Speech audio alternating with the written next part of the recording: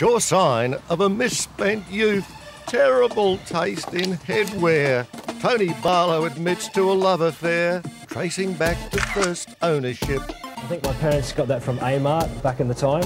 So yeah, we all wanted the pro boards, but we usually ended up with the cheap ones. He dreamed of owning top-of-the-range equipment, only insufficient pocket money meant dressing up cheap decks with stickers and colourful artwork.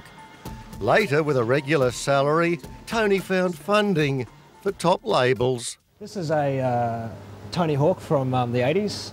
This is a board which I picked up for a couple of $100. It's now worth about $2,000. Higher return than most investment vehicles. Part of the attraction is in the artwork, signature designs from top names in the sport.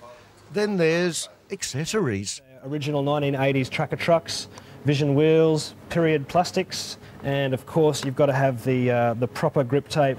Too valuable to risk scuffing out on the open road. The skateboard collecting has been a way for me to replace the fact that I was never quite such a great skateboarder when I was a kid. Now in his 30s, Tony boasts a collection of almost 100.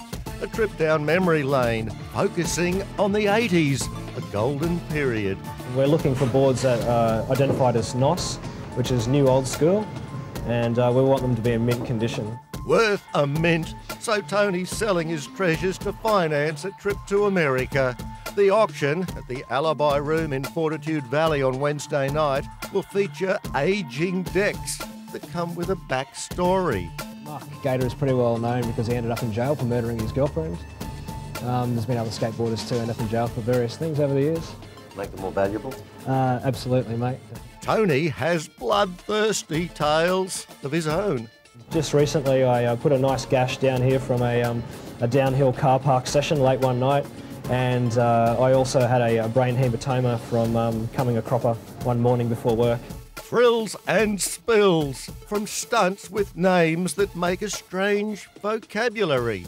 Tony, I'm very taken with this top-of-the-range BMW. A spin?